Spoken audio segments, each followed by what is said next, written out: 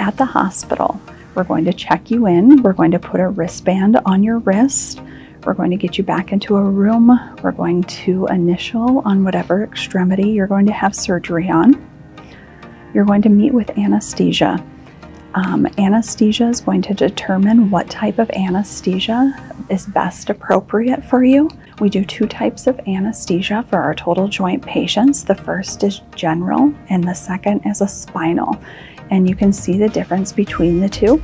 Recovering from total joint replacement is different for every patient, but there are goals that have to be made before you discharge home, like safely getting in and out of bed, using the bathroom with minimal assistance, walking with a walker, safely getting up and down steps with minimal assistance if needed. We do multiple things to help with pain management.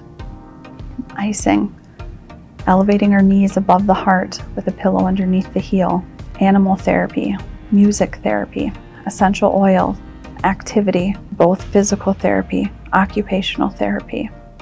There are multiple forms of distraction we can use. These are just a few of the things that we use for pain management.